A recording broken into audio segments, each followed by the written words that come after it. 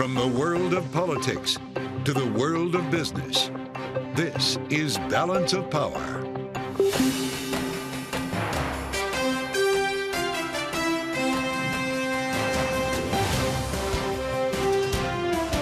Live from Washington, D.C. From Bloomberg's Washington, D.C. studios to our TV and radio audiences worldwide, welcome to Balance of Power. Alongside Joe Matthew, I'm Caitlin Lyons. As the Senate pushes the $95 billion emergency funding bill to the House of Representatives, President Biden tears into former President Trump for his comments last weekend on NATO. For God's sake, it's dumb, it's shameful, it's dangerous, it's un-American. NATO is a sacred commitment.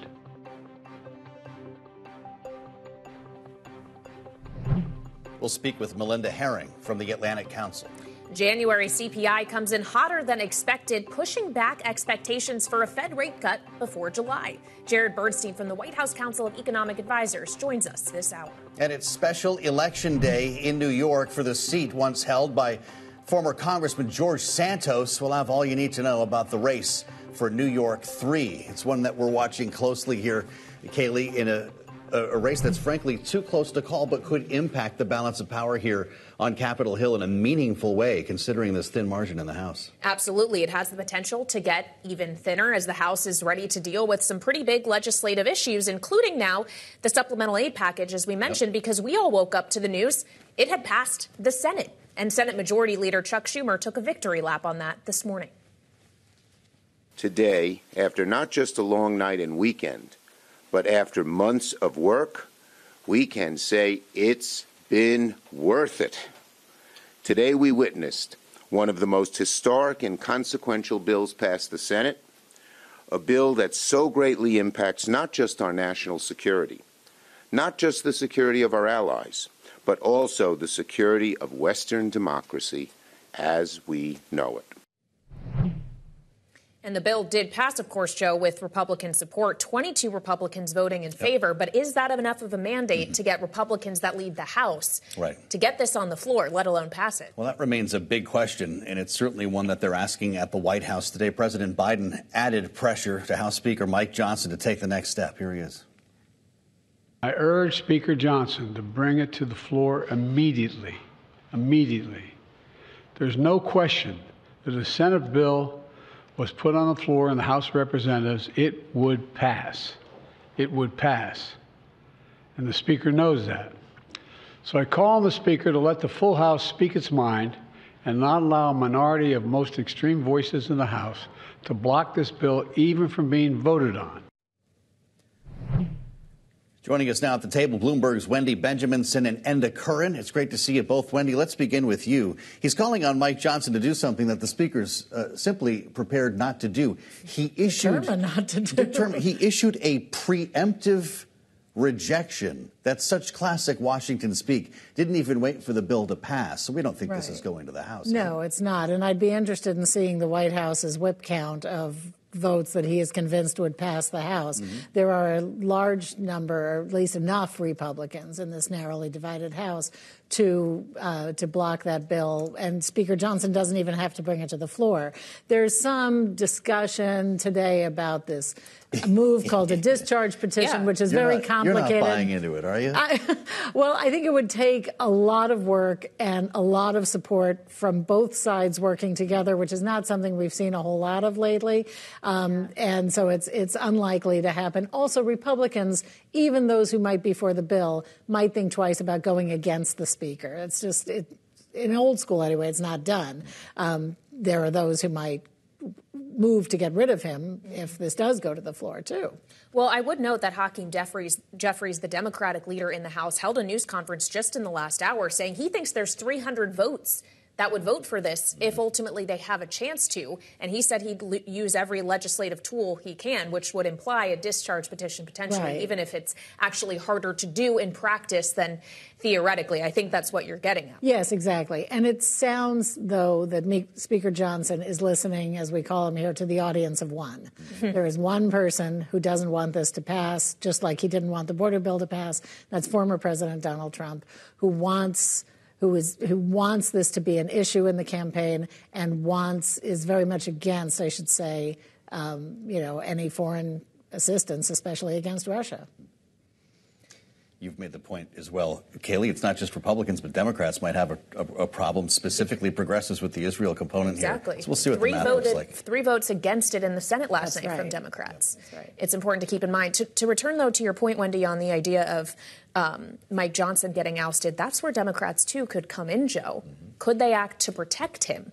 Which they did not do with Speaker McCarthy. But if it were to allow the supplemental aid package to get through, perhaps it's a different calculation this go around. Yeah, that's a lot of deal making. I don't know, to the extent that we should be reading into what Hakeem Jeffries is saying. Is he prepared to save Mike Johnson? Because in the past, the answer has been no. In the past, the answer has been no, but there's been more and more talk that this legislation is so important, and the president does want it passed, and Democrats presumably support the president in his re-election year, and would work to keep the speaker in his job only to get the legislation passed. Whether politics, I don't know. It's hard to tell anymore if anybody's going to play by the rule book or not. Yeah. Well, and on the subject of it being an election year, for that very reason, when voters are getting ready to head to the polls in November, how they think about the economy is also something that the president has to consider. And if you look at the economic data today, Enda Curran, it's not necessarily a print that the administration would have liked to see. Hotter inflation than expected. How worried should we be that this is the start of a re-acceleration rather than the disinflationary kind of pressures everyone was hoping for? It wasn't good news today on the inflation front. Headlining core inflation faster than expected. Food prices up. Prices for car insurance up, prices for health care up. These are the staples that everyone pays for every day of the week. So there's an economic story there, and that it goes to the whole what's going to happen interest rates debate. And I thought this story was meant to be all about disinflation. Prices would cool this year, but that's now in question. And of course, there's a political story in terms of how this spills over into people's attitudes when it comes to voting in the election later this year. So not a good inflation reading for either the Fed or White House today. Is it safe to say, we're going to hear from the White House a little bit later this hour, that the administration is essentially powerless at this point to impact inflation? They've taken a whack at supply chain. There have been some other actions the administration has taken. But are they just watching this with the rest of us now? Well, look, the case for the defence is there could be some seasonal impacts from January here. It's when contracts get reset, especially like insurance contracts in the health sector, etc. So maybe January was the bad hit, and February and March we get back to this disinflation story. But others will say to you, we're now into this famous last mile being the hardest. There's plenty of nuts in the system in the services side of things, plenty still of pressure on shortages of key services, for example, shortages of labour in some areas. Yeah. None of that is going to be fixed in a hurry. It won't be fixed by the Fed. As you say, the government clearly isn't managing to iron out all the nuts in the system. The end result is we have inflation still considerably higher than where the official target wants it to be. Which is why the Fed is worried about potentially cutting too early, a message we've been hearing from them consistently for weeks now. Bloomberg's Enda Curran, thank you so much. Alongside Bloomberg's Wendy Benjaminson, we appreciate it. And coming up, we'll continue this conversation, get the economic take from the White House. Jared Bernstein of the Council of Economic Advisors joins us next. This is Balance of Power on Bloomberg TV and Radio.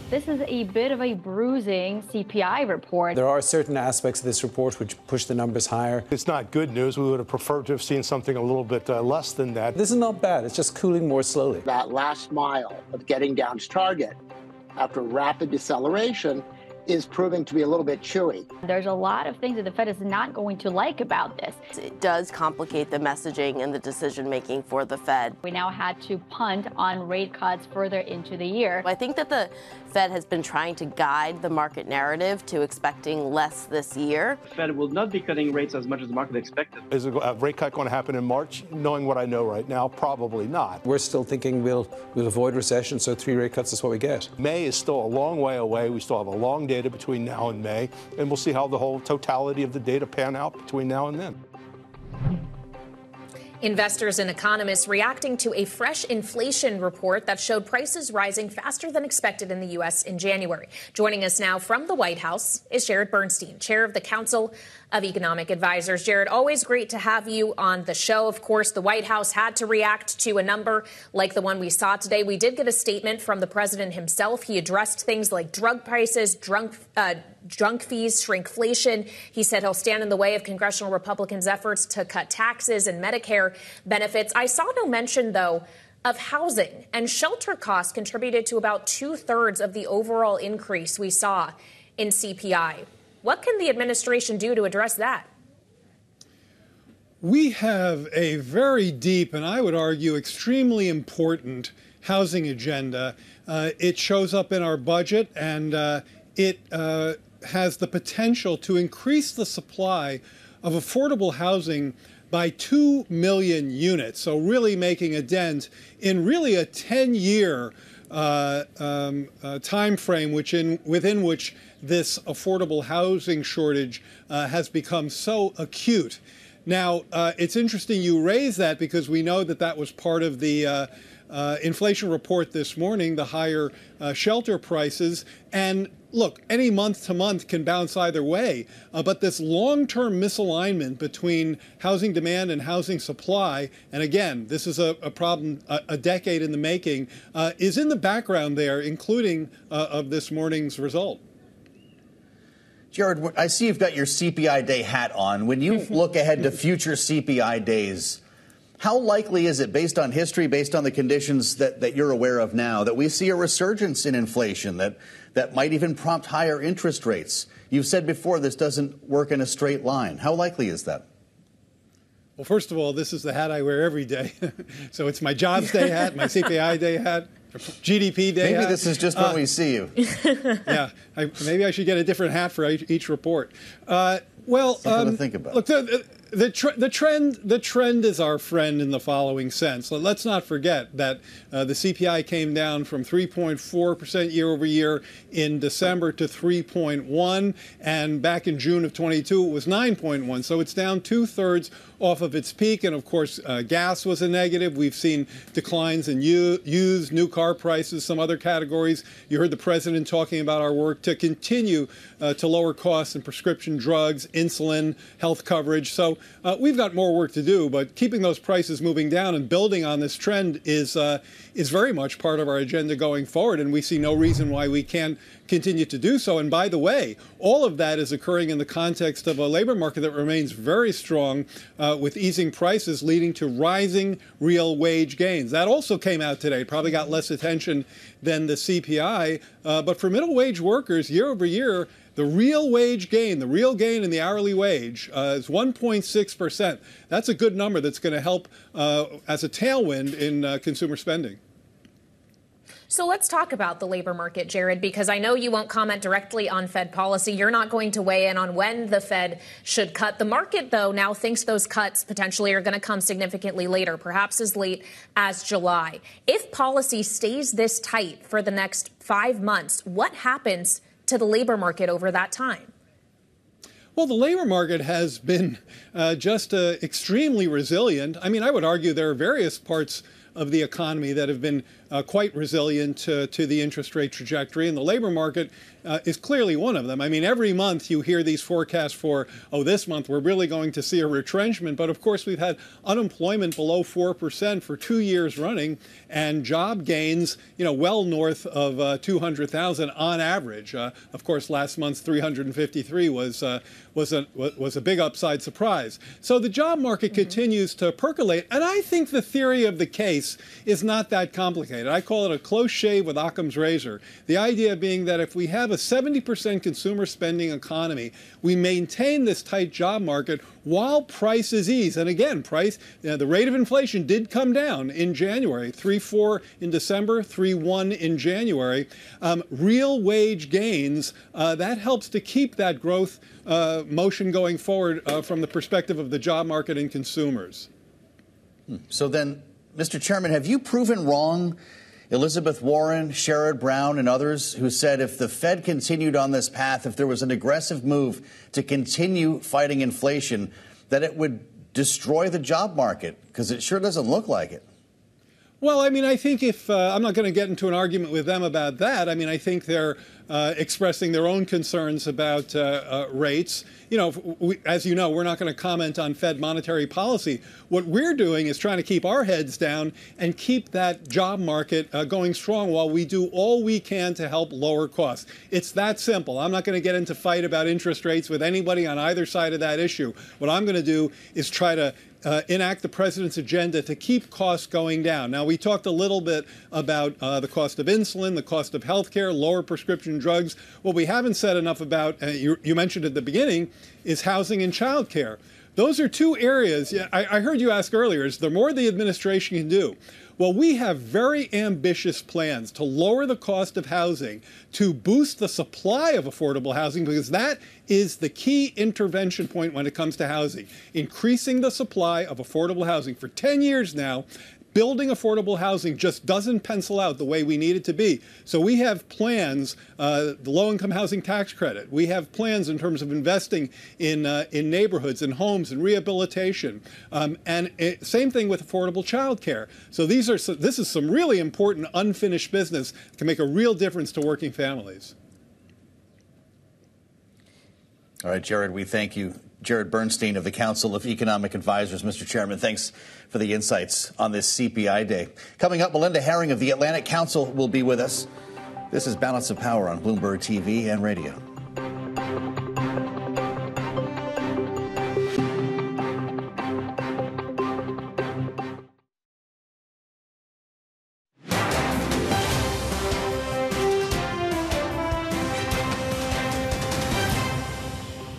You know, our adversaries have long sought to create cracks in the alliance.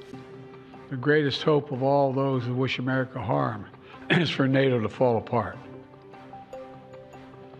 And you can be sure that they all cheered when they heard Donald Trump, when they heard what he said. I know this, I will not walk away. I can't imagine any other president walking away. President Biden earlier today responding to former President Trump's suggestion of letting Russia attack NATO allies, or even, as he said, encourage that behavior. NATO allies who do not pay their bills. Let's go down to Melinda Haring, Senior Fellow at the Atlantic Council. She's with us at the table today, and it's great to see you, Melinda. Welcome back. I'm sure I can imagine how you feel about what Donald Trump said. Let them do whatever the hell they want, I believe was the idea, or the line in South Carolina. But do you believe that? This is an individual who's known for bluster, likes to show off at rallies. Does it really matter when it's Donald Trump? Hey, Joe, thanks for having me. It is a big freaking deal, to use the Internet's colloquial slang. You're quoting Joe Biden. Of course. Yeah.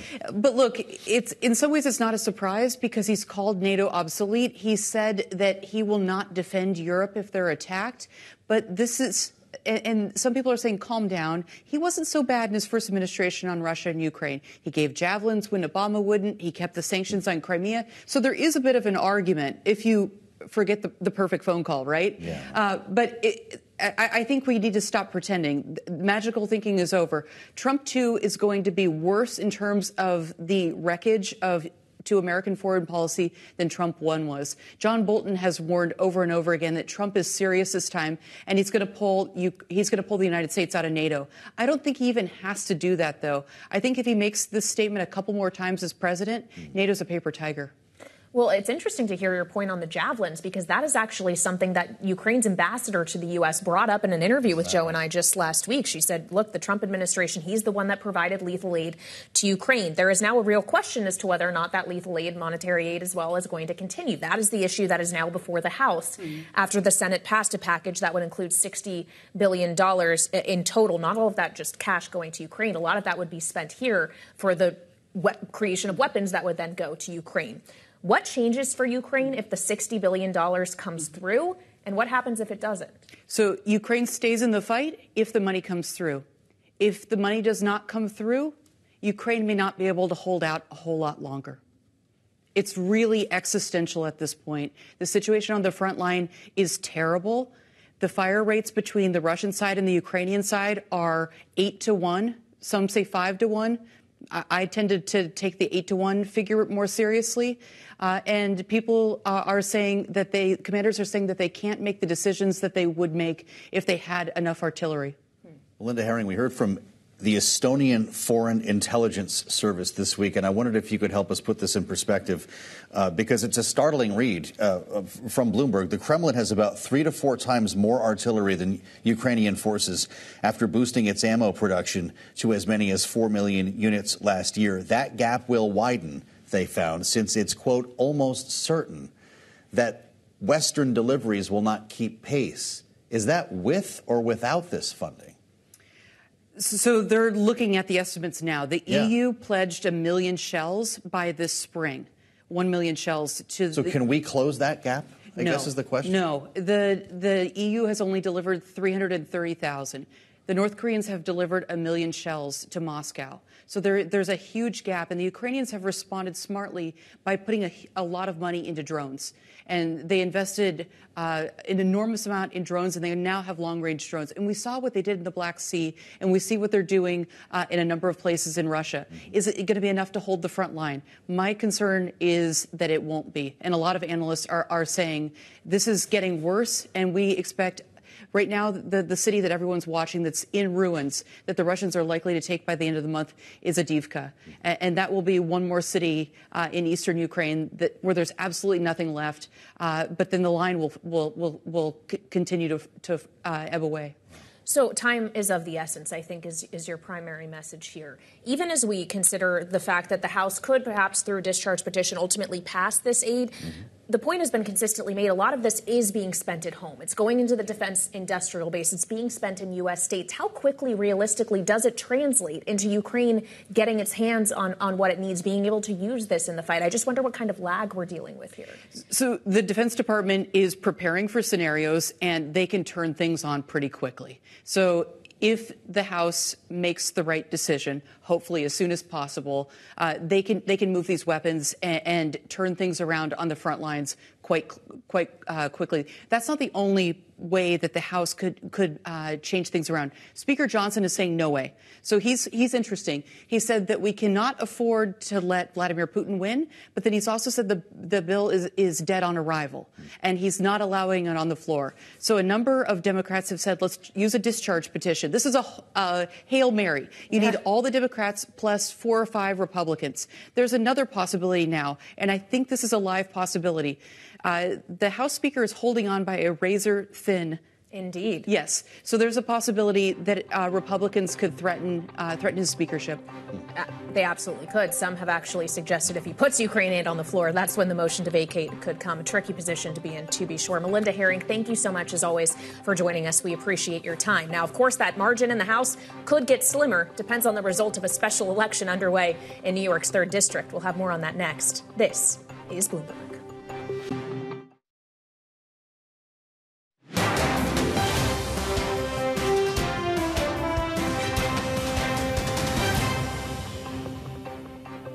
This is Balance of Power on Bloomberg TV and radio. Today, voters in New York's 3rd Congressional District head to the polls.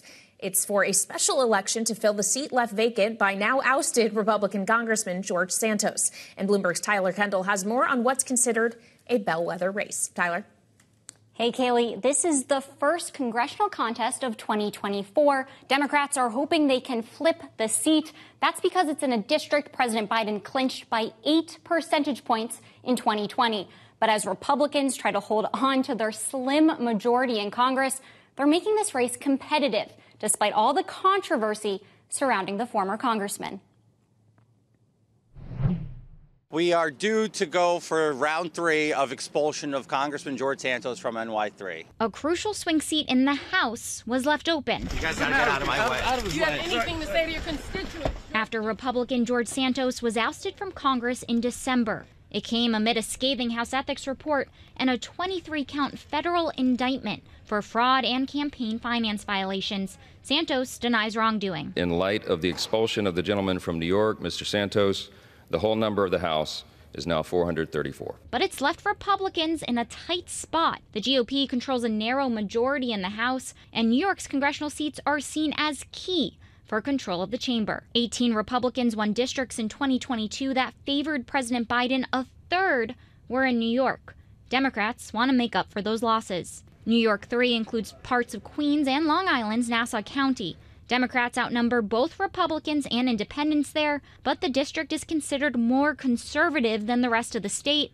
That has some Republican strategists hopeful. That section of New York has the best turnout model of anywhere else in the country for Republicans. But before Santos held the seat, it last belonged to former Congressman Tom Suozzi. He's now the Democratic nominee in this special election. I know how government works. I know how to get things done. I know who to talk to and how to stop things and how to make things happen. Suozzi launched a failed run for governor in 2022 instead of running for a fourth term in the House. He faces Republican nominee Mazi Pilip. I immigrated. I came to this country legally. I believe in the American dream. I want people to come to this country legally. Pilip was born in Ethiopia and moved to Israel as a child, later serving in the defense forces there. Public records show she's a registered Democrat, despite being elected as a Republican to the county legislature. It's considered a tight race with themes we're seeing resonate nationwide. A recent Siena College survey found voters say Pilip will do a better job addressing immigration concerns, while they sided with Suozzi for protecting democracy and access to abortion.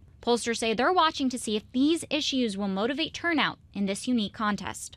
We're thinking that turnout will be no more than 25%. Know that this is a district that in a presidential year, this year, we're probably going to be looking at 62 to 65%. Turnout could be further affected by today's winter storm in New York. Both campaigns are offering free rides to the polls and have spent hefty amounts to get people motivated. A Bloomberg News breakdown of campaign finance returns shows Democrats have raised 3 times as much as Republicans. They're outspending them too. Joe and Kaylee, more than $22 million have been poured in so far. Oh, many thanks to Bloomberg's Tyler Kendall. Grab a shovel, Tyler, as we continue our conversation on the race to replace former Congressman George Santos' seat with Chapin Fay now, Managing Director at Actum and a hand in New York Republican politics. Chapin, it's good to see you. Joe Biden won that district by 8 points in 2020. George Santos made a mess of things. How is this so close? Well, thanks for having me. It's good to see you guys as well. This is close because of the national political environment and what's happening on the state level in New York. And it's, a February special election. I think any other scenario, you might want to give the edge to former Congressman Tom Suozzi. It's sort of his district. He's been elected there countywide for decades. Family is prominent there. But a low turnout special election in February is how Republicans, is their best chance to hold the seat. They have a strong candidate. And again, I think we're looking at what the issues that are going to motivate voters are. You just mentioned that Suozzi is better on protecting democracy and abortion, which I think will probably be litigated in the 2024 general presidential election in November. But I don't know that that's going to motivate voters in the district as much as immigration, which this is a New York City suburban district. We're watching all day, every day, 24/7, the news of how the border is affecting New York and New York City. And the people who live in New York 3 live there because they don't want the problems of the city. They want to live in the suburbs and feel safe. So I do think that's the more motivating factor. So I do think she has a slight edge, but it will be close no matter what happens. Well, and Chapin, to the point about this electorate, where exactly they are, we're talking Long Island here. And even if these are national issues that are a factor as voters are heading to the polls today, the few of them that may be doing so, should we be reading this electorate actually as a tell on how things could go in the state of New York more widely come November or anything nationally? Or is this just unique? Well, that's a great question. It's a little hard to tell, right? Because we do not have President Biden and President Trump on the top of the ticket, presuming those are the two candidates in the fall. So it's hard to sort of paint the national election in 2024 with this brush.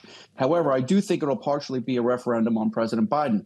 If you think the country is trending in the right direction, you're going to vote for Tom Suozzi. If you do not, you're probably going to vote for Mazi Pilip. So I think that in terms of bellwether, it's a referendum on President Biden, and if the Republicans win, that's going to be good news for them for the general election with Biden. And if the Republicans lose, I think the Democrats can breathe a little bit easier Though again, we're a lifetime away from November, which will have different issues being litigated in all the races across the country. Chapin Fay, as we've discussed with you on this program before, you actually worked for a short time for George Santos. You decided to leave that job on your own. To the extent that you knew him or know him now, what mark did he leave on this seat or on the district? Because it sure looks like voters have moved on. Well, I think when the scandal first arose, Chairman Cairo, the Nassau County Republican chairman, and the Republican Party in Nassau have just been on a complete tear winning elections. They have won all 3 towns, which are very important in the district, the countywide offices, and they've just been on a winning streak. And they are well organized, well funded, and, Chairman Cairo is the ultimate, head coach here. So I think he has done a great job of sort of rebuilding the brand in Nassau County. If you recall, a couple of years ago or a couple of cycles ago, the county executive went to prison. A town supervisor was in legal trouble. His son was a senator. He lost, and it just sort of went off a cliff. There were Republicans who couldn't wait to vote against the Republican Party, and Chairman Cairo and the Nassau County Republicans have brick by brick built that back. So I think in the beginning of the Santos scandal, everyone was a little worried. Is there a crack in this wall that they've built brick by brick? But I think by now the Republicans have campaigned so well, have just been, firing on all cylinders every election cycle in their organization, that I do think people have moved on a little bit from Santos. And you'll see they're not really, it's an undercurrent and people talk about it. And, Congressman Suozzi has sort of been trying to tie the Republicans and his opponent to him. But I think people have kind of moved on. George Santos was an anomaly. At least around here, and he will be replaced for better or worse tonight. Yeah, well, to your point on the Republican Party, Chapin, it's been described to us in this district as a machine. Does the machine work as well during a nor'easter? Are we seeing signs that it's working? Well, we were concerned this morning. The snow has stopped, and in the city, the snow fall hasn't been as great. On Long Island, there is some snow. It's being cleared. I do think that will affect, and I do think that's a point towards Suozzi if people stay home in this special election. The Republicans need to motivate their base to get out and vote, but they're doing that. They have thousands and thousands of people out there. From what I've read and seen, it looks like the Republicans are much more organized, but then again, the Democrats have the unions out there and their same, boots on the ground as well. And they claim to have made a million voter contacts. So you never really know who has the lead on the ground unless, you live in the district and you're being knocked on your door. But some of the things I'm looking for, like I said before, which message is going to motivate voters to the ballot box? I'm not sure abortion, while it's an important issue in New York, is going to motivate people this cycle, this special election. I do think the immigration issue will motivate some voters in this district. And then on the ground, whoever has the better ground game really is going to pull out votes. And that becomes even more important on a snowy Tuesday in February. Well, there's still 3 hours and 20 minutes to go for those who haven't cast their vote yet. The polls are open until 9 p.m. Eastern. Thank you so much for joining us, Chapin. We appreciate your time. Chapin Fay, Actum Managing Director. Now, still coming up, President Biden is urging House Speaker Mike Johnson to bring the supplemental package the Senate passed this morning to the floor in the other chamber. We'll get the latest with our political panel next. This is Balance of Power on Bloomberg TV and radio.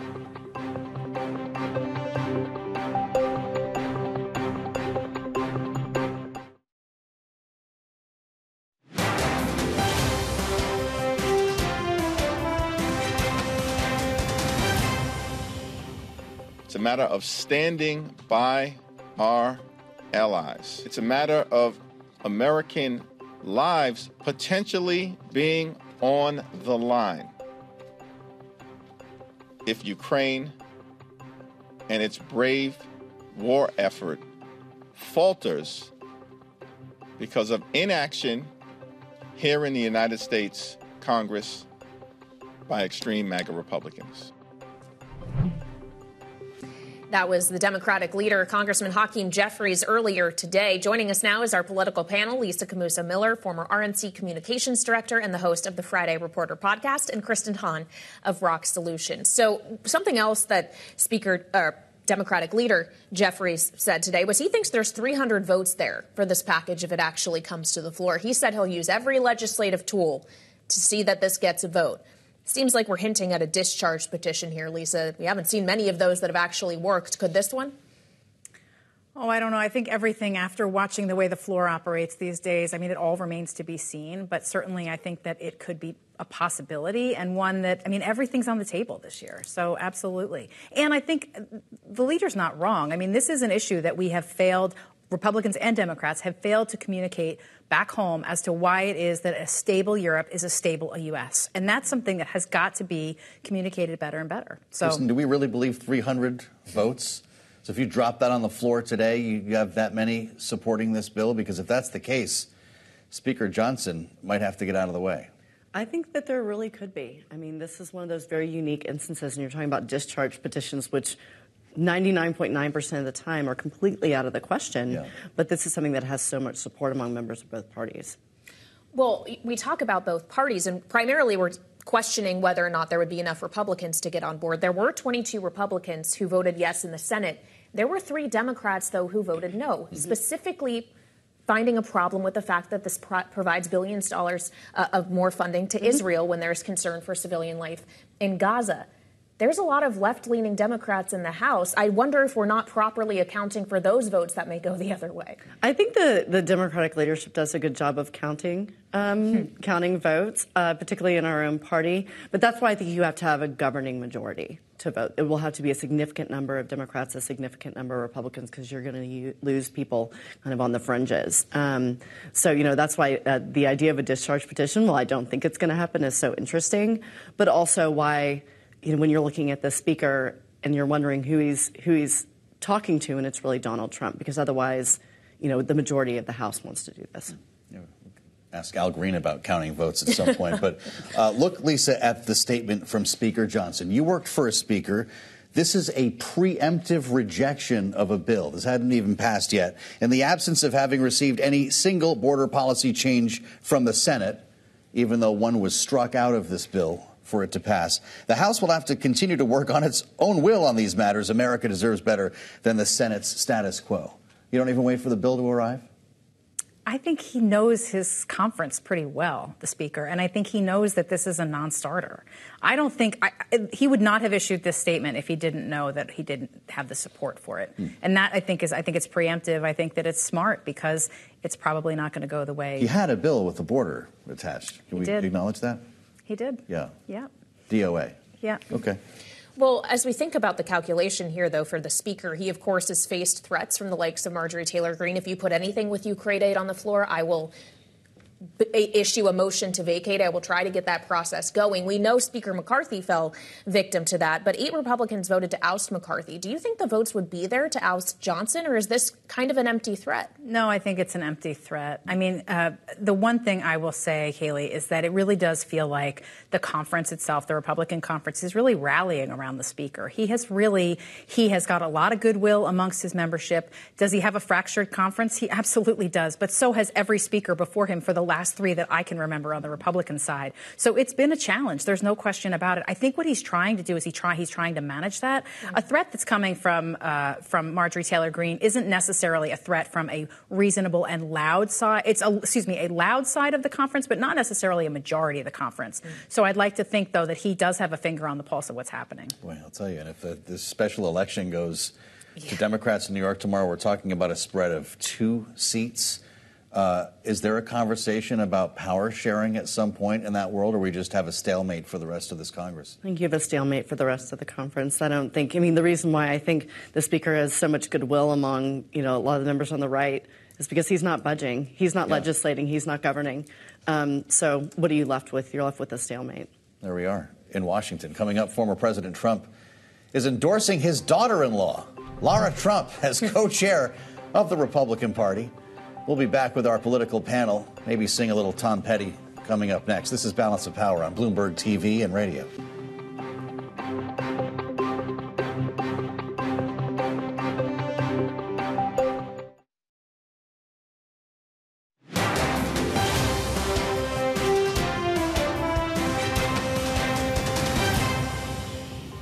They are the oldest people ever to run for president, breaking by only 4 years the record that they set.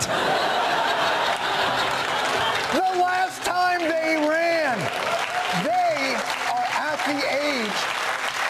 They are objectively old. They're at the age. There are no more age-related milestones to hit.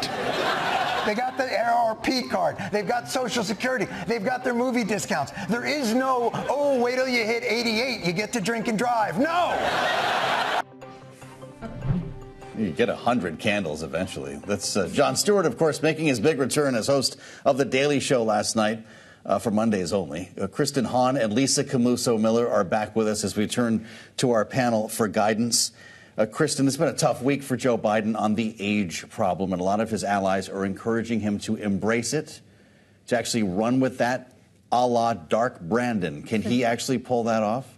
I think he can. I mean, there's a lot of talk about letting the president be the president, right? Like, I mean, you don't have to be perfect all the time. You can have gaffes here and there. But what's really clear is that the Republicans have united behind this strategy of really going after that. Because that's really what they have on him right now. And the more they can talk about that, the more you can ignore the outrageous things that Donald Trump is saying that are actually very dangerous. Well, we've talked about his NATO comments in recent days on this program already. On the age question, though, you're starting to see more Democrats feel that they need to come to President Biden's defense on this, including Senate Majority Leader Chuck Schumer. He spoke with reporters earlier about Biden's mental fitness. Take a listen. I talk to President Biden, regularly, sometimes several times in a week, or usually several times in a week. His mental acuity is great. It's fine. It's as good as it's been over the years. I've been speaking to him for 30 years since we worked on the Brady bill and the assault weapons ban when I was a young congressman. I'm not sure how many young Republican congressmen regularly speak with the president, Lisa, but certainly Republican chairs of committees like the Judiciary and Oversight Committee want to hear from the special counsel who really brought the age and memory issue to all of our front of mind last week, Robert Hur. They'd like him to come talk to him. How consequential is that? I've been married for 20 years, and anytime the word fine comes out when I ask how I look, I call it the other F word. And that's twice now.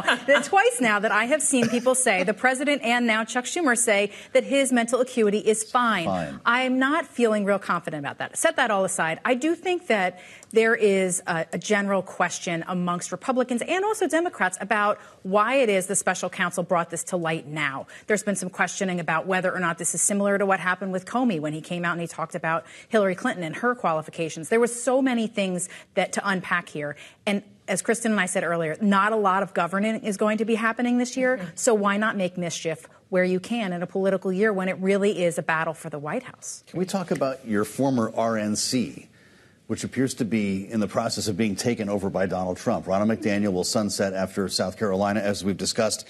Not only does Matt Whately make the chairmanship in Donald Trump's view, but his daughter-in-law, Laura Trump, would be co-chair in the structure that he outlined.